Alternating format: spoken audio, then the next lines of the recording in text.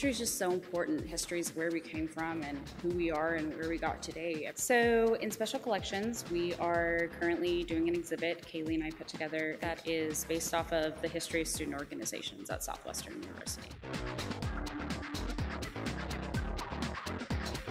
One of the things we really try and foster in Special Collections at Southwestern is enriching the student experience here, and so we have a couple of students that are very interested in our exhibits and in our materials, and we wanted to afford them the ability to use our expertise, materials, and space to really host a curated exhibit that'll really improve their undergraduate education here. What's interesting in looking about our organizations is organizations say so much about what's important to students. Historically, we had the Wild West Club, which is not a club that you would really have today.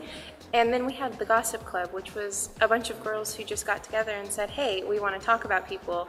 And they had an official photograph. They were in the yearbook. Whereas today we have different organizations. We have gender rights groups and we have art association.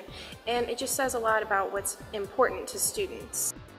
They were responsible for object selection, object description, installation, design. It's been a while since I've been an undergraduate. And Kaylee and Alyssa, I mean, they are undergraduates, and they are much more in tune with what users of Special Collections want, specifically people coming in that are doing research or are curious about the history of Southwestern. Baseball used to be a national sport. It used to be the main national sport.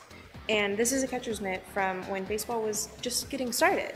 But it was important for Southwestern to have a baseball team. That was something that the students pushed for. I never would have thought to do an exhibit just about student organizations from the past, ones that are completely gone. And they have enough familiarity with things that have gone on in the past that I think highlight Southwestern in a different way that really makes this a powerful exhibit for students to come and see and experience. The Exhibit History Club is open now through the end of March, Monday through Friday from 9:30 to 4:30 p.m. in the first floor of Special Collections.